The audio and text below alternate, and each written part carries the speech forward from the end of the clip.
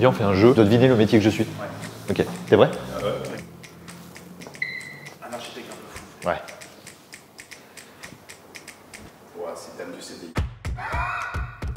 Ski mais un peu fashion. C'est pas parce qu'on a une combi qu'on n'est pas coquet quoi. Salut, ce matin on est à la boutique Afflelou de Pardieu pour rencontrer David qui va nous expliquer globalement ce que c'est que le métier d'opticien, parce qu'être opticien c'est pas juste vendre des lunettes, c'est aussi faire des trucs un peu stylés genre ça. Ouf putain, je vois plus rien.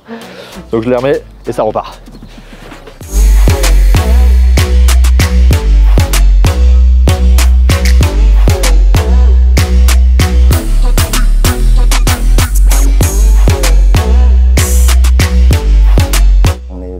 ALAIN AFFLELOU à Clermont-Ferrand. On est situé vraiment dans la zone de la Pardieu, en face de Decathlon, collé à McDonald's. Bien souvent, il est associé au McDo et on ne fait pas attention. Alors que le McDo ne fait pas de lunettes, ça on le sait déjà. Des fois, avec les Happy Meal, tu peux avoir oui, des c'est vrai. lunettes. C'est quoi le quotidien d'un opticien? Il y a le choix de la monture, conseil au niveau des verres, pour refaire la correction, pour refaire tout le bilan visuel et redéterminer avec des nouveaux verres. Après, dans l'autre partie technique qu'on appelle l'atelier, c'est la réalisation des lunettes. Voilà, faudrait couper parce que je me souviens plus. Un micro-ondes. D'accord, donc ça c'est vraiment un appareil qui fait ça à contrôler quoi. Là, cet appareil-ci, c'est un palpeur. Tu as une espèce de petite tige qui va venir reconnaître la forme. Le verre, il va être déposé sur une meule et ça va tailler ton verre. Si c'est à la bonne taille, voilà. Ça, un de nos points forts et c'est ce qui va vraiment nous démarquer. Les gens viennent pour ceci, nos Magic. Ça c'est vraiment la marque. Ça c'est d'Afflelou. Ta paire à la vue. Avec un simple clic, tu peux les transformer en solaire à la vue. Moi, pour le coup, j'ai vraiment pas de lunettes et ça, je connais pas ça. Ouais. Moi, j'ai des lunettes de soleil, bah, je les prends et c'est réglé. Tous les gens qui ont des lunettes, c'est une galère. Tu connaissais Thibaut?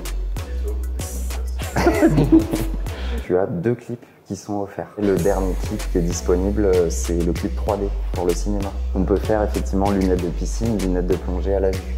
Là, on a parlé des lunettes, mais il y a les lentilles aussi. Que tu fais aussi. Exactement. Ouais. Le fait de travailler beaucoup sur un ordinateur, ça va développer en fait ce qu'on appelle de la myopie, c'est-à-dire créer du flou de loin. Ah bon? T'as beaucoup plus de myopie dans les très grandes villes. Ils ont énormément de grands bâtiments, de grands buildings. Ils n'ont pas de vision sur le lointain, entre guillemets. Là, on a donc ce qu'on appelle le mobilier Sun. Ça te permet de faire des essayages virtuels et surtout faire un conseil en visagisme. C'est une application directement qui va étudier en fait la forme de ton visage et qui va te proposer la lunette selon les codes du visagisme. Ça te demande quel style. Ah ouais.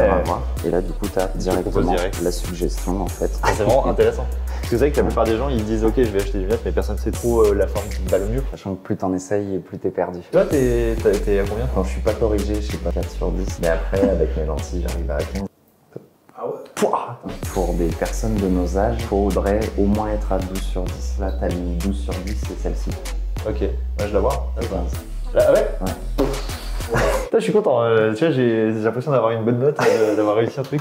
Ils ont créé une collection qui s'appelle H2O. En fait, ce sont des montures qui sont faites en matériaux recyclables. On va récupérer toutes les anciennes lunettes. On contacte en fait une association qui les récupère et qui les envoie dans des pays défavorisés. Détail qui a son importance, tu l'as dit au début, mais t'as pas qu'un magasin ici à la Pardieu. T'as aussi une boutique à Avoir. Ouais, c'est ça, sur le boulevard, l'avenue du Roussillon. On peut aller voir ça ensemble? Ouais, bien sûr. Avec plaisir.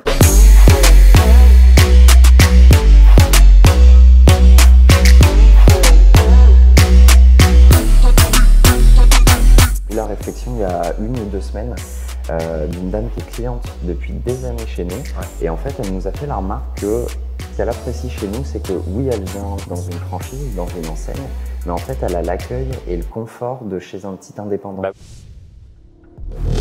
Abonne-toi.